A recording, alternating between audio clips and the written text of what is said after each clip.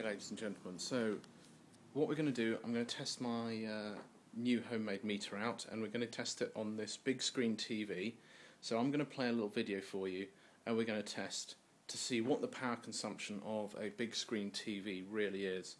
And I have to admit, I was quite surprised when I tested this myself the first time. So here we go, we're just going to put a little video on, and we're going to see what happens to the power consumption.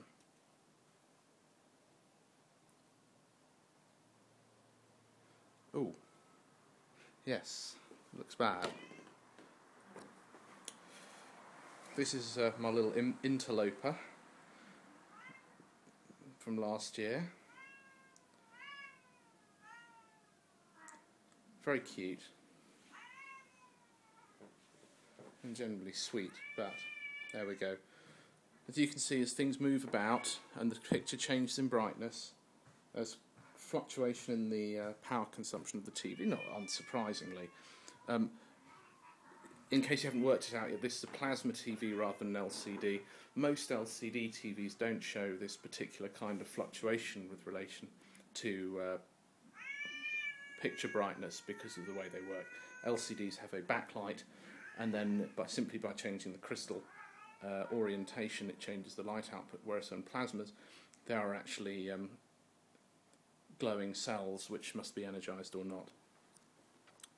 So there we go. Different brightnesses translate into different amounts of energy consumption. So in fact, just that little clip, you can actually see the amount of energy that's been used. 41 kilojoules, or 11 watt hours of energy, so about 0.1 kilowatt hours just for a couple of minutes use.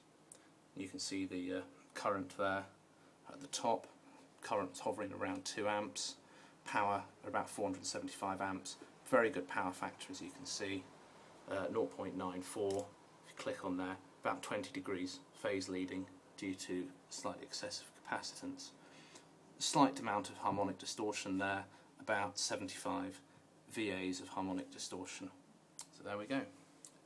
Plasma TVs, 400 to 500 watts peak power consumption.